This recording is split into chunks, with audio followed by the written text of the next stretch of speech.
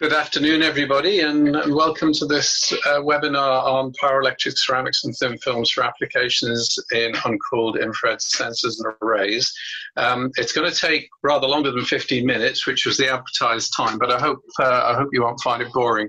But I just found it was not going to be possible to cover this in 15 minutes. It's likely to take about 35 to 40 minutes altogether. So if you have to bail out, I will understand. So to start with, what's this talk going to be about? So I'm going to give you a little bit of background to pyroelectrics and pyroelectric materials and how they work. I'll then talk about the physics of pyroelectric infrared sensors. The whole idea of this webinar series is to be a kind of tutorial series. So I'm going to go through some of the basics on how pyroelectric infrared detectors work and what makes good things and what makes bad things about them. And from that, I'll give some indications as material scientists how we should choose a pyroelectric material for a given application. And particularly, I'll be referring to the figures of merit that are frequently used in the discussion of pyroelectrics and trying to indicate how they can and can't and how they should and shouldn't be used. And then I'll move on to talk about some real applications of pyroelectrics, particularly in infrared sensor arrays for movement sensors and particularly for thermal imaging. Finally, I'd like to give a few slides about pyroelectric thin film materials for applications in sensors and arrays. And then we'll take a few questions from the audience, and I hope you'll find this interesting and stimulating. Okay. So pyroelectric infrared detectors. We start with ferroelectric material. All polar dielectrics are pyroelectric. So anything which both lacks a center of symmetry and has a unique polar axis will give a pyroelectric effect, which is the generation of an electric current when heated or cooled. But ferroelectrics have the largest changes in spontaneous polarization with temperature. So when we're talking about applications we want to maximize the effect, we're almost invariably talking about using ferroelectric materials in this application. So if one plots the spontaneous polarization of a ferroelectric material with temperature, it goes to 0 at the Curie temperature. And if you take a small change in temperature delta theta, that will give rise to a small change in spontaneous polarization, delta PS, and the gradient of that is called the pyroelectric coefficient. That is the pyroelectric effect, so it's d PS by d theta. And if you take your ferroelectric material and you apply an electrode to the face like that, or electrode to both faces, and you short circuit those two electrodes, when you change the temperature, you will get a current flowing due to this change in spontaneous polarization with temperature. And that we call the pyroelectric current. And the equation that determines that is very simple. It's the area of the pyroelectric material, this big A, times the pyroelectric coefficient, which is this gradient here, times the rate of change of temperature with time. And it's the rate of change of temperature with time because if you think about it, the change in polarization generates a charge. So charge flowing with time is current. So you have to change the temperature of the pyroelectric to get a useful current out of it. And that's a really, really important thing to bear in mind throughout this talk. You don't change. Pyroelectrics do not sense absolute temperature. They sense changes in temperature. And that has both its advantages, and I think there are many advantages, but also one or two disadvantages, but we'll talk mainly about the advantages. Okay, so what do pyroelectric detectors actually physically look like? And these are some simple, what are called single element pyroelectric detectors. This is in a small TO5 transistor can, and we have, in this particular case, it's a 1x1 millimeter thin chip of a pyroelectric ceramic. And it goes behind a window, and the infrared radiation is allowed to fall on it. And I'll explain these other components inside the package in a minute, but you typically will have a bias resistor and a field effect transistor, and that forms your detector. They're very simple. And they have many advantages over other forms of radiation detector. First of all, they will detect any wavelength of radiation. All you have to do is to allow the radiation to fall on the material and be absorbed and give you a temperature change. So they are wavelength insensitive. They work at room temperature. They don't require cooling. They're very high in sensitivity and better than almost all other uncooled infrared detectors. They integrate the signal, which can be an advantage, and they're what I would call AC coupled to the radiation flux. That means they only detect changes in radiation flux with time. That's because of this requirement to change the element temperature with time to get a current. And they're very widely used. They're very widely used in people sensing or indeed occupancy sensing, so that if you have detectors in your laboratory that turn the lights automatically on when you come into the lab in the morning, that will be almost invariably a pyroelectric infrared detector that's doing that for you. It'll be in the ceiling, and what it's doing is when you come into the room, it's sensing the radiation from your body, falls on this sensitive element that looks something like that, and the element temperature will change by something like 1/10 of 1/1,000,000th of a Kelvin. So that is the kind of temperature change that you're sensing with a pyroelectric detector. They are amazingly sensitive. They're used in spectrometry. The wavelength insensitivity is very, very, very, very useful in that sense. And many high-end Fourier transform infrared spectrometers use pyroelectric detectors as the sensors. They're used in flame and fire sensing for obvious reasons. You can detect the radiation from fire. They're used in environmental monitors for sensing particular types of gases. They're used in energy management systems, and as I'll give you some examples, they're used in thermal imaging. Okay, so let's talk a bit about the physics of pyroelectric infrared detectors and how they work. So we go back to our little chip of our pyroelectric material here, which is typically very thin. So we have a thickness here, D. And we allow radiation to fall on this, and we'll, for the sake of a model, we'll say this is sinusoidally modulated. So we have a power which varies with time by this expression e to the I omega t, with a W naught constant there. And the radiation is absorbed. It changes the temperature of the detector, so that the detector pixel has a heat capacity, which is very simply given by the volume-specific heat times the volume, which is the area times the thickness. That should be D, not T. And the heat flows out to the environment through some thermal conductance, which we call GT. And we set the temperature difference between the element and its surroundings as theta. And so what we want to do to calculate the pyroelectric current, we need to work out the rate of change of temperature with time, which is d theta by dt, or theta dot here. And to do that, we use a simple conservation of energy equation, and we write the power input to the element is equal to the power retained plus the power lost. Well, the power input to the element is this W of T, which we multiply by the emissivity of the electrode, and we try and make that as close to 1 as possible.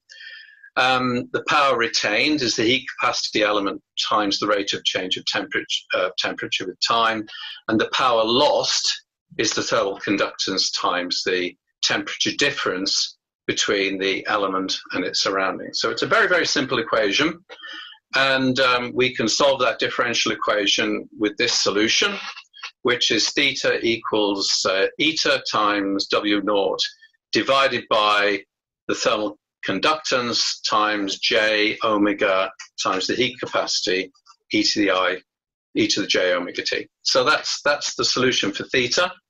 So what we can do now is we can take that and we can differentiate it, and we can plug it into the equation for the pyroelectric current, and this is what we get. So we get the pyroelectric current is the pyroelectric coefficient, which, as you'll remember, is the gradient of the spontaneous polarization with temperature, times the area times theta dot, and that is the answer to that differential equation. So we get the pyroelectric coefficient, eta here, the emissivity, times the area, times the frequency, the angular frequency, and then we have the thermal conductance here. And now we've placed a thermal time constant here at the bottom, which is tau t. And we can very simply plot that equation. So we plot log of IP against log of the angular frequency. We get something that rolls off at low frequency as 1 upon omega and is more or less flat at frequencies above 1 upon angular frequencies, 1 above tau t. And that is a very simple equation, very simple of the form for the pyroelectric current. So if we divide the pyroelectric current by the W naught here, we get what's known as the current responsivity, which is measured in amps per watt of input. And then that is simply the eta times P over the area times the thermal capacity. And need to get rid of that, that's fine.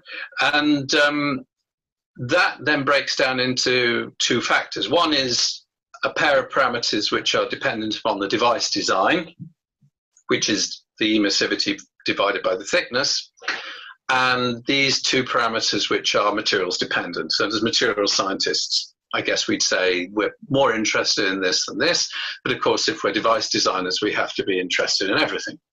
So the pyroelectric coefficient divided by the volume specific heat, which is very simple, and it's quite makes sense because the bigger the pyroelectric coefficient, the more current you're going to get out. But if you think about it, if the volume specific heat is higher, we need more energy to give us a given change in temperature. So a higher volume specific heat will push the current responsivity down. So that's very simple.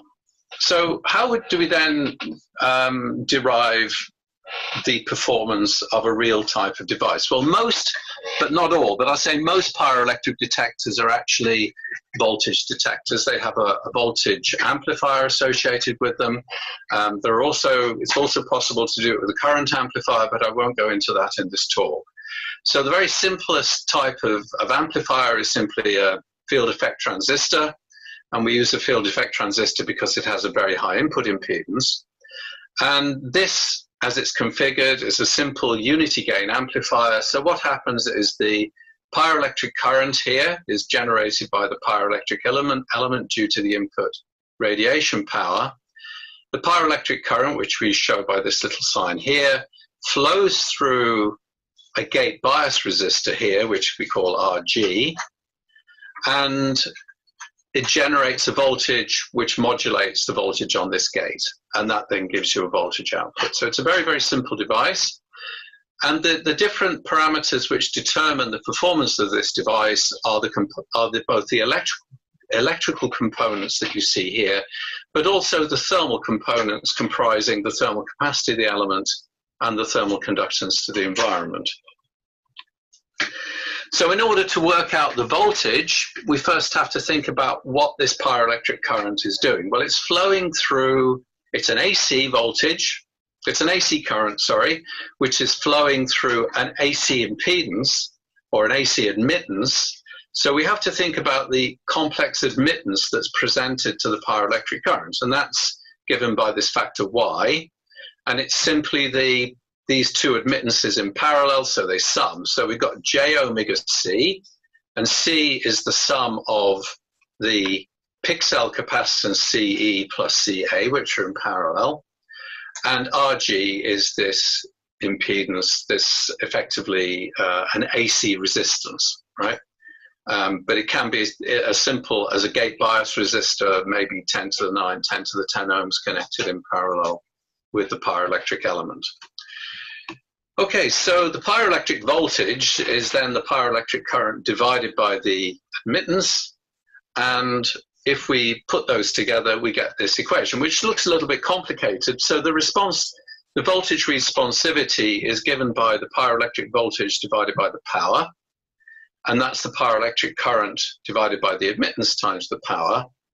And if we put these factors in for the admittance, what we end up with is this equation here. So we now have, as opposed to the pyroelectric current, which only had one time constant, which was the thermal time constant, we now have two time constants involved in this equation. There's a thermal time constant and an electrical time constant. So the thermal time constant, which we saw before, is the thermal capacity divided by the thermal conductance, and the electrical time constant is the resistance here times the total capacitance CE plus CA. Okay. So if we plot that as a function of angular frequency, we get a curve that looks something like this. So it rolls off as 1 over F as low frequencies, which is just what pyroelectric current did. But now we see something that rolls off as 1 over omega or 1 over F at high frequencies as well. And these two frequencies here, these two angular frequencies, are determined by the thermal time constant and the electrical time constant. So there's a very nice symmetry about this, and the responsivity maximizes at the square root of the geometric mean of these two. Okay, so this RV max, you can show simple algebra that it's given by the gate bias resistor divided by the thermal conductance times these two time constants, and here we have the pyroelectric coefficient in the area coming in. And at these 2 points, at these two time constant points, right, 1 over tau t and 1 over tau e, then to the minus 1, then we have this responsivity t, which is RV max divided by root 2. And actually, and in log terms, as we'll see in a minute, there is not very much difference between them. This is almost flat between these two on a log scale. At high frequencies, we can show that the response is given by the emissivity times the pyroelectric coefficient divided by C prime, the volume specific heat, times the thickness, and here we have these two capacitances coming in times the angular frequency. So we see this rolling off as 1 upon omega. And if the element capacitance CE is much bigger than CA, so if we have a much bigger pyroelectric pixel capacitance than the amplifier capacitance, then we can simply write that the element capacitance is epsilon naught A over D, and I'm sure many of you are familiar with that. And when we substitute, if we neglect CA and substitute that into there, then we get this interesting equation here, which is also important. So we have, again, the emissivity, pyroelectric coefficient divided by the volume specific heat times epsilon naught. And if you like, they are the materials parameters here, P, C prime, and epsilon. And the device dependent parameter here now is the area and not the thickness as it was with the current responsivity. Okay. So if we actually plot that for a real device structure, which is what we see here, then it's a bit different from the schematic I showed on the earlier slide. So you have a very clear 1 over F roll-off or 1 over omega roll-off at low frequencies and 1 over F at high frequencies. And between these two frequencies determined by the electrical and the thermal time constants, and actually these can swap around. You can't electrically tell which one is which, then you have an almost flat voltage responsivity, which is actually quite nice. Okay, so we've talked about signal, whether you're talking about a pyroelectric current signal or a pyroelectric voltage signal. But of course, for infrared detectors, we have to think about not just the signal, but also the noise. And there are two descriptions of signal to noise which are used with all radiation detectors. So the first is the noise, what's called the noise equivalent power. So this would be the power of an RMS root mean square signal required to give you a response which is equal to the total RMS noise voltage, so which we call delta Vm. So we call the noise equivalent power the NEP, so you might see that written in papers when you're looking at papers on infrared detectors, and that's simply given by the RMS noise divided by the RMS voltage responsivity. And very often, even more often than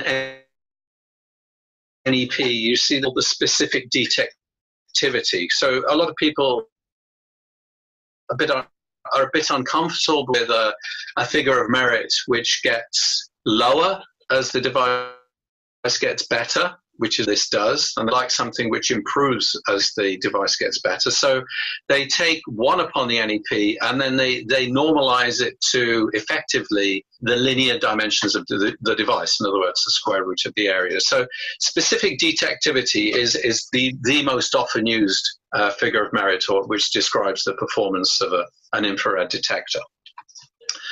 So in order to determine the performance, the signal-to-noise performance of a pyroelectric infrared detector, we have to look at the noise sources.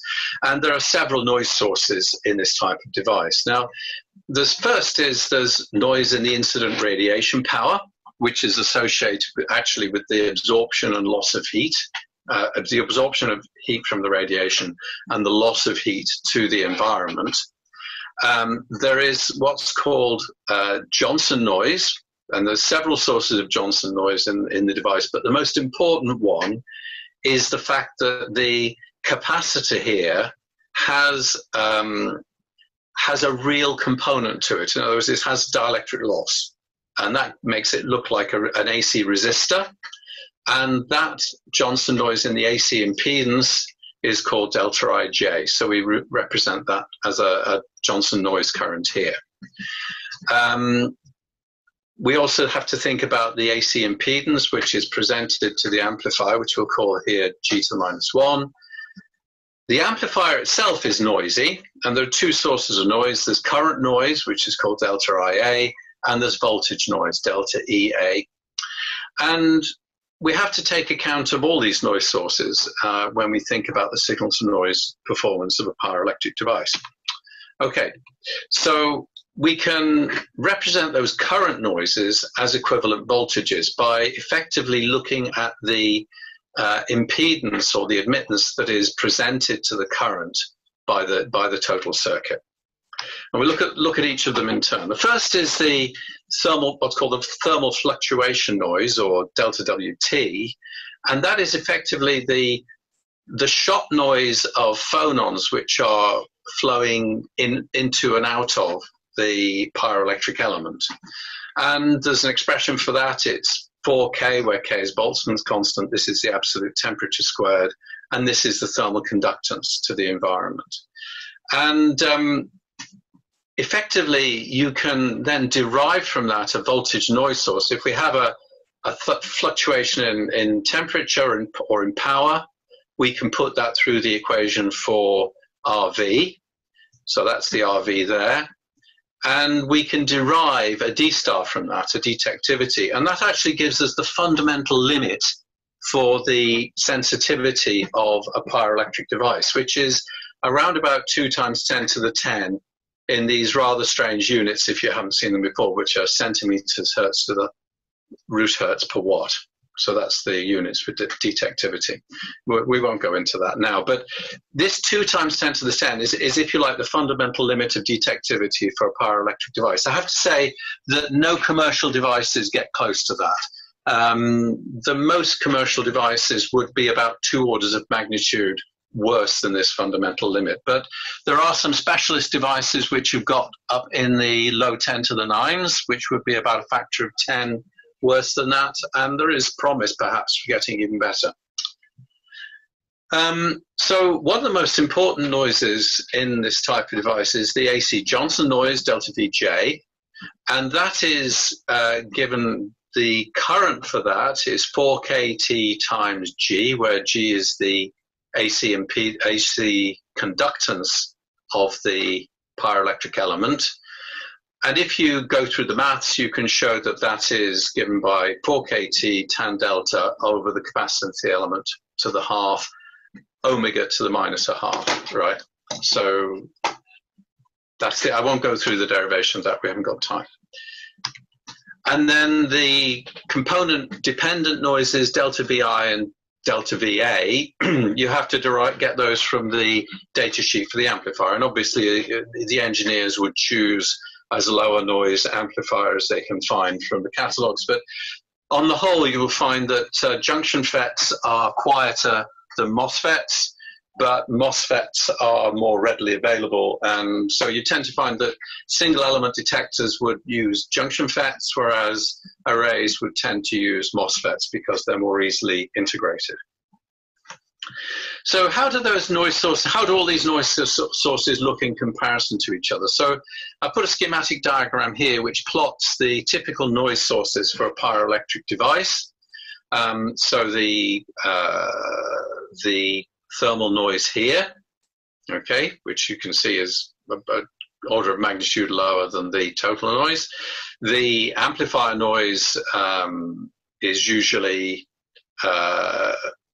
current noise is, sorry, the voltage noise is usually pretty low. The current noise here usually dominates at high frequencies, but at low frequency, sorry, usually dominates at low frequencies.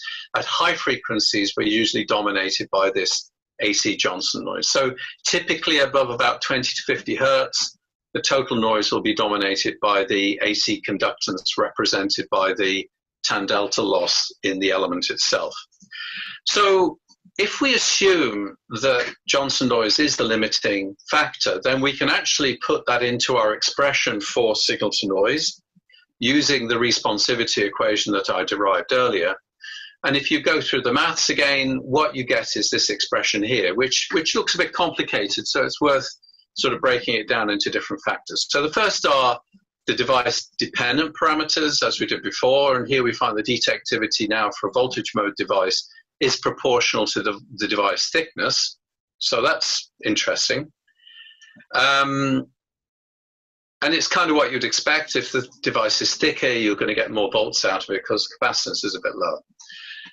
The materials-dependent parameters are here, so we have P divided by C prime, the volume-specific heat. And here now we have the permittivity and the loss coming in together inside this square root sign here. And then finally, the whole thing rolls off as 1 upon the square root of the frequency now. So we've now seen 3 sets of, if you like, performance parameters for the device. We had the current responsivity, which was proportional to the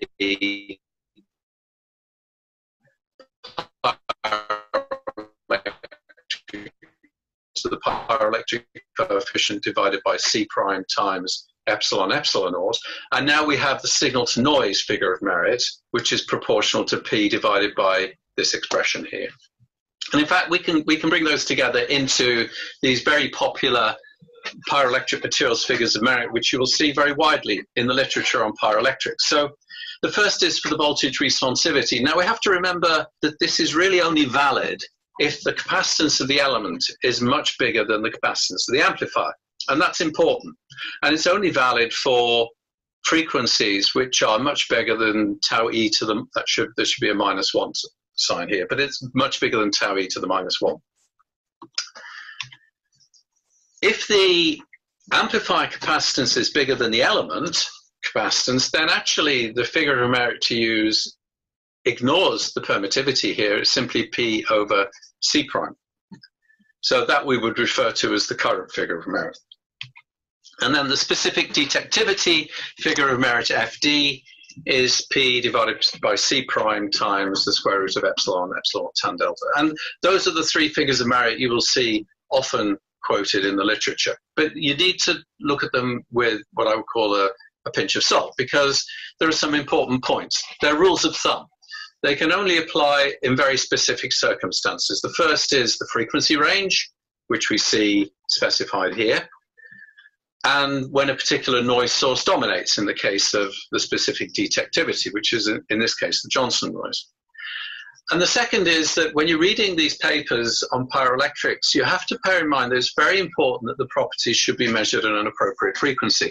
Pyroelectrics are best operated in a frequency range 0.1 to 100 hertz, because that's where that flat frequency response typically happens. It's no good, therefore, measuring a dielectric constant and a dielectric loss at a kilohertz, because typically the loss tangent is going to be lower at a kilohertz than it'll be at, say, 50 hertz. And also the dielectric constant might be significantly different as well. So these are important things to remember. And if you're working on pyroelectrics, it's important to remember that when you publish papers on it. So let's talk about some real pyroelectric materials now. So as I said, all polar dielectrics, all ferroelectrics are pyroelectric. How are we going to choose which one's suitable for which application? So these are three different types of pyroelectric material which are widely used. This is a ball of lithium tantalate. This is a piece of polyvinylidene fluoride polymer. This is a piece of a pyroelectric ceramic, and this is a polished wafer from that ball of ceramic. So, you know, they're all very different in character. How do we choose what to use? So we can use those figures of merit for a start. And here we see listed several different types of pyroelectric material. Triglycine sulfate, which is used as a single crystal material, typically in its either deuterated form or doped with something like alanine. And you can see the pyroelectric coefficient here. It measured in microcoulombs per square meter per Kelvin. Now, if you've not come across pyroelectrics before, 550 is a big number. Triglycine sulfate is a very good material. DTGS is a very good pyroelectric. It does have some problems associated with it, which I'll come on to. It also has a reasonably low dielectric constant, dielectric losses sort of average. You'll see here that the volume-specific heats are all in the range 2.5 to 3. That's normal. When one's using these materials, you have to bear in mind what's the Curie temperature. So deuterated triglycine sulfate is about 60 degrees C. That's going to be an issue if you're working with an environment which might get close to or above that temperature, because you're going to depole the material. But you can see as a sort of benchmark, DTGS has an FV of 0.6 and an FD of 8.3 in these units here. And is a very good material, but it's water soluble. It tends to be a bit water sensitive. It's quite hard to handle. And so devices you can certainly buy triglycine sulfate based devices, but they're expensive and they're generally only used in very high-end systems, typically things like Fourier transformed infrared spectrometers. Lithium tantalate, on the other hand, you can see has a very high Curie temperature, over 660 degrees C, has a moderate pyroelectric coefficient, very, very low dielectric loss, which means that its FD is extremely high because the dielectric loss appears in square root form on the bottom of that equation. So, you know, if you're purely interested in signal to noise ratio, lithium tantalate is a really good material and is very widely used in commercial devices. I put this in as a single crystal material. It's strontium. It's a tungsten bronze material, SBN. Very difficult to get commercially, but it does have quite interesting pyroelectric materials. I put this in primarily because it was one of the earlier materials to be studied, and it was published by Alistair Glass back in the 1967, 68. And Alistair Glass, who many of you will have heard of, and from the book Lines and Glass, and he's an old friend of mine. A typical modified lead zirconate titanate ceramic would look like this. So you have a pyroelectric coefficient, which again is intermediate between lithium tantalate and triglycine sulfate, but with a much higher dielectric constant. But typically you can engineer these materials to have quite low dielectric losses. So actually the FDs are really not bad. The FVs are not so great, but not too bad. And then PVDF, which is occasionally used, has a very low pyroelectric coefficient, but also a very low permittivity, which means that its voltage figure of merit isn't bad. But again, it's a polymer, and therefore can be used in interesting ways. So that's why I put these particular materials up. But there are many, many different pyroelectric materials out there. So what's interesting to think about is, if you look at a real device, is what happens when you model these materials into real device structures. So I've chosen two types of devices, one with quite a large area. So this would be a 10 by 10 millimeter square detector, and that's really quite a big detector. Most would be 2 millimeters square-ish. So here you see triglycine sulfate is way, way above the other materials. Lithium tantalate would be next, SBN after that, and the PVDF and modified lead zirconate are somewhere down here. And you can see here, you can get performances up in the high 10 to the 8s in terms of D-star, which are pretty good, but nowhere near the theoretical maximum that could be achieved. On the other hand, if you come down to a very small area detector, this would be something like 100 microns square, the picture changes completely. So a material like SBN would now look very, very good, because here, you're more interested in the amount of pyroelectric signal you're getting, the current you're getting, and because SBN has a high pyroelectric coefficient, it tends to come out on top.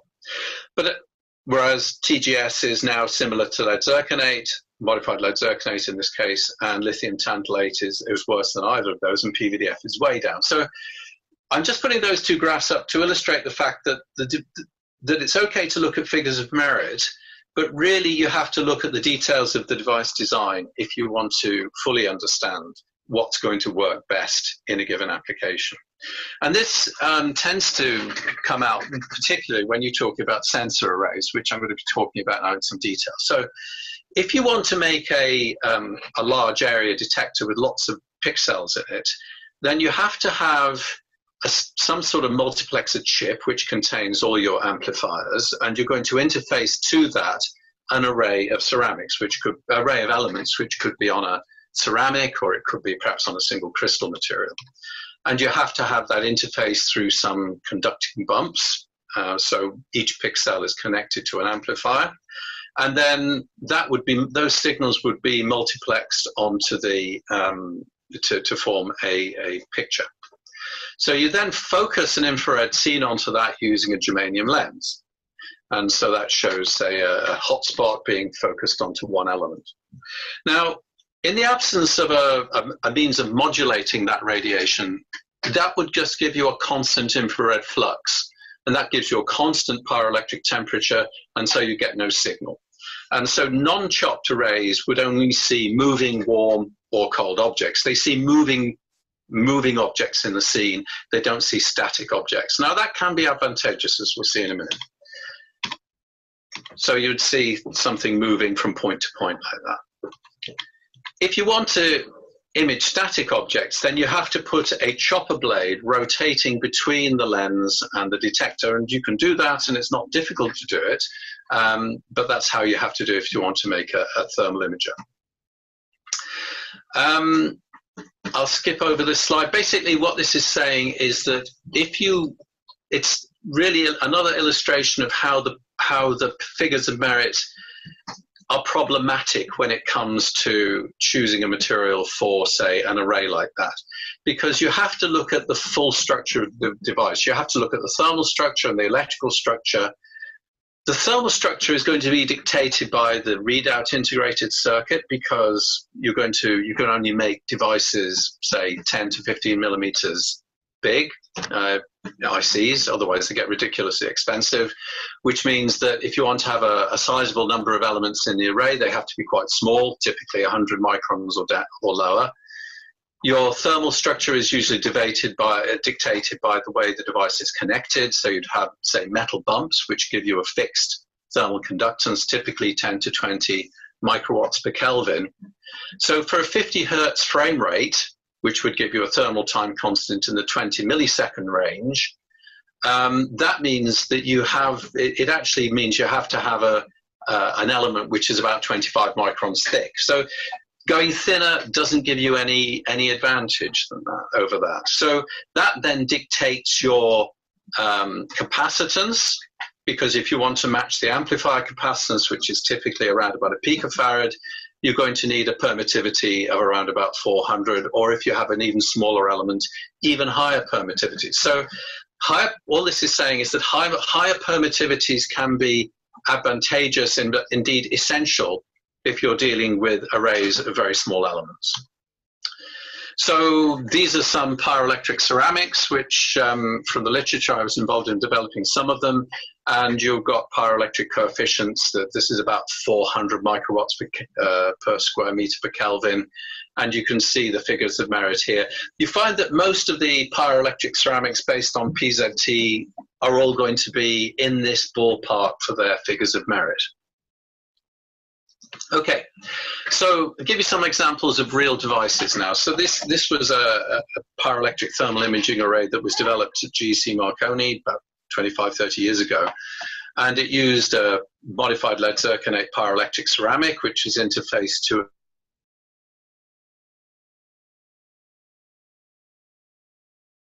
a CMOS reader integrated processing technology. The two were put together using flip chip solder bonding. So a cross section would look like this. So there's your silicon IC, your pyroelectric ceramic element, which is about 40 to 50 microns thick, and your individual solder bumps there. And a typical packaged pyroelectric array would look something like that. Okay.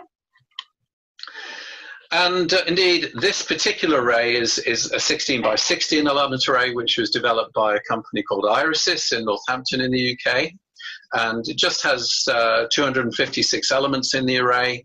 And that was put into a system for looking at people moving around in shopping malls, as they used to before COVID-19 struck. And so you'd have these things looking down from the ceiling, and what the array sees as people move underneath. So the visible image on the right, the infrared image on the left. And what this is doing is it's counting people moving backwards and forwards, for example, into a store. And indeed, that was engineered into a supermarket checkout queue counter system. So we're going to see this working here. So we have our array staring down from the ceiling at this scene, and you can see there's a lady in the checkout queue here, somebody walks by, but all the array sees is these warm blobs and cold blobs as people are moving around. But that's all the system needs in order to be able to tell how many people are in each checkout queue. And what this enables then is for the checkout captain, the manager of the store, to say, okay, if we're going to manage this store to only have an average of one person in front in the queue, then we will either need to open a checkout, or perhaps we're not so busy, we can close one off and the staff can be doing something else. If you have more elements in the array, then you can actually make thermal images. And this was a firefighting imager that used a 100 by 100 array. So this was a solid state system that mounted on the side of a firefighting camera. And long wavelength infrared working in the 8 to 12 micron band penetrates smoke very well. So this is a burning room. So this is first of all a visible image. So first of all you see what a firefighter would see without a thermal imager. And then we'll switch over to a thermal image in a minute. And this is what the firefighter sees with this 100 by 100 array. So not a fantastic image. There are better images on the market now than this one, but you can see enough to find your way around a burning building. And in this particular case, these are, I have to emphasize, these were just dummies. This was a training video. So the firefighter was easily able to rescue the child. Okay, so far I've only talked about bulk pyroelectric materials, but I'd now like to say a few words about pyroelectric thin films, because there's been a lot of work on this. Ferroelectric thin films, they can be grown directly onto silicon now. They can be made in large area at low cost. They give low thermal mass. And if you make them right, you get good thermal isolation. So there are two ways of doing this. One is via bulk micromachining, where you have a PZT thin film on a silicon membrane. So you grow your PZT directly on a silicon wafer, and then you etch a cavity away from underneath using either a wet chemical or a dry chemical etching process to give you good thermal isolation. Or you can think about surface micromachining, where you would have your silicon substrate here. Again, you grow your pyroelectric material, your PZT, directly on the surface, but now you'd have a sacrificial layer under the pyroelectric, which you chemically machine out. And in this case, you could make that, say, onto an active silicon chip.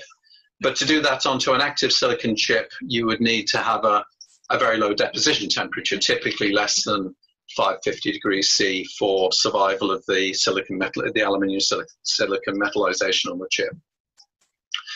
So pyroelectric thin films, PZTs particularly, have been grown by a wide range of techniques: chemical solution deposition, pulsed laser deposition, sputtering. And these are some examples taken from the literature. And I won't go through these in detail, but you can see the pyroelectric coefficients for these. They're all around about the PZT, 25% zirconium, 76%, 75% titanium. But however you grow them, if you grow them right, you're going to get pyroelectric coefficients which are in the 200 to 300 microcoulombs per square meter per Kelvin range. And so the dielectric properties are similar, 250 to 350, and so the figures of merit you would see here.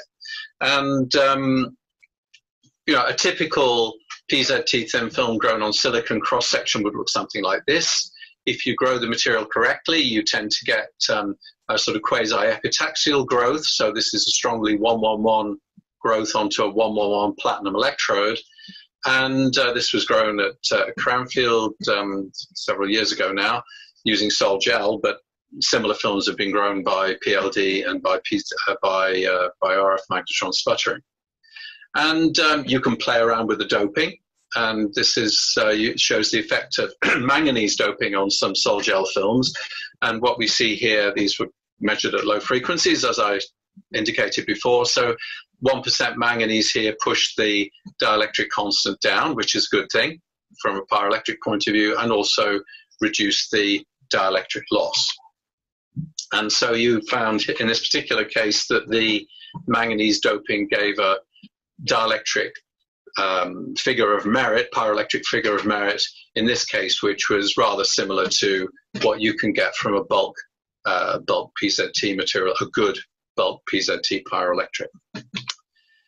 There is now a company, I have to say, making pyroelectric devices commercially based on PZT thin films. This is Pyreos in Edinburgh in the UK.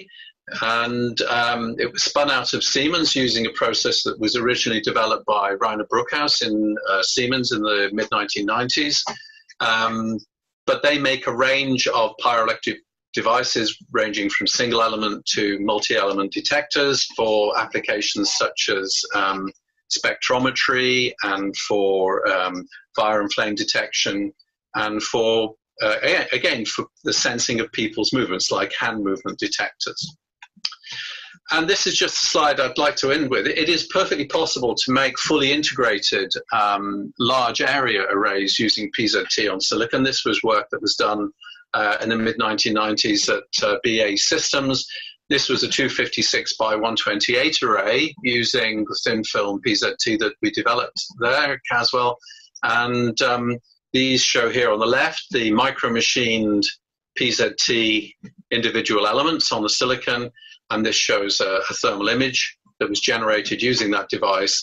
And you could detect temperature differences of around about 0.1 of a Kelvin or 100 millikelvin using that device, although it never went commercial.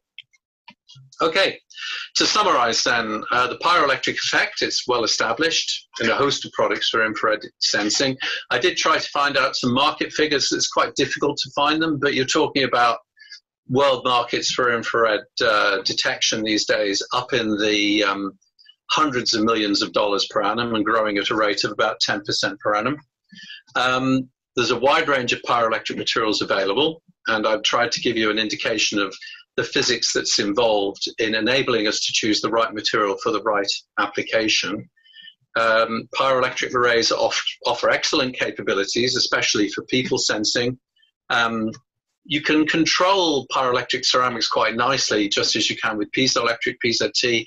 You can control the properties through doping, and that can give great advantages when you're actually making arrays.